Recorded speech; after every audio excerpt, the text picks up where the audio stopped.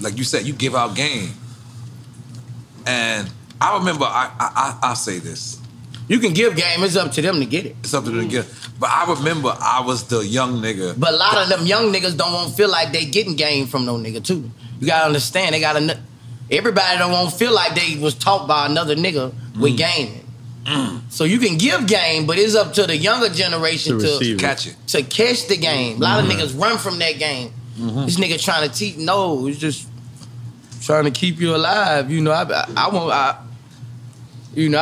want as many successful rappers as it is because I know the feeling of coming up off rap music and making people happy off it. That's real. So I want that, you know, when I first started blowing, I was like, man, if they had a million more Boosies, bro, like it'll be a better motherfucking world. Most people wouldn't think like that though.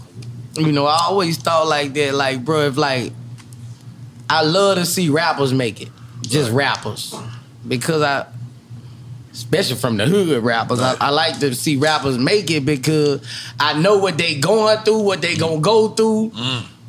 And I know how, you know, we change a lot of people's lives when we make it, bro. We change a lot of people's lives. DMX told me one time, he said that he stopped calling anybody whack. And I said, why would you stop calling anybody whack? He said, because each rapper, even if they whack or not, they feed at least 6 black families or 6 families that come out, that get out the hood. So whether they whack or not to them, he won't say it no more.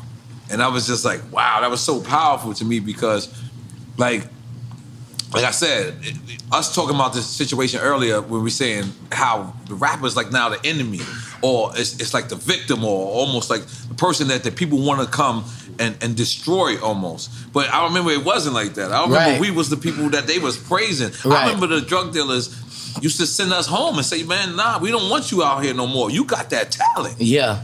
You know what I'm saying? I remember when people held the doors for ladies. I remember where, you know what I'm saying, people held their groceries. Like, and that was considered gangster. Right. Making sure the woman is not around when anything happens. That was considered gangster. What's gangster now is they want to kill you in front of your woman. Or shoot you with your kids. When did that shit change? Hey, bro, like, you know, like, they killing kids now. Whoa. Like, I was watching some shit in Chicago. They killed the dude mama at his grave site, bro. No, I don't know what you word. Bro, they killed the dude mama while she at her son grave site, bro. Yeah, I saw that. Like, they ain't playing foul no more, bro. Like, damn, I ain't even hear that. Like, bro, like, it's sad, bro. Like, you know, I'm just glad I made it up out that motherfucker. Tell you. Yes, sir. You know, bro, we gotta be grateful that we made it up out them shit. Cause everybody, look at how many motherfuckers you know Nora ain't make it. Yeah. Like when you said that, when you said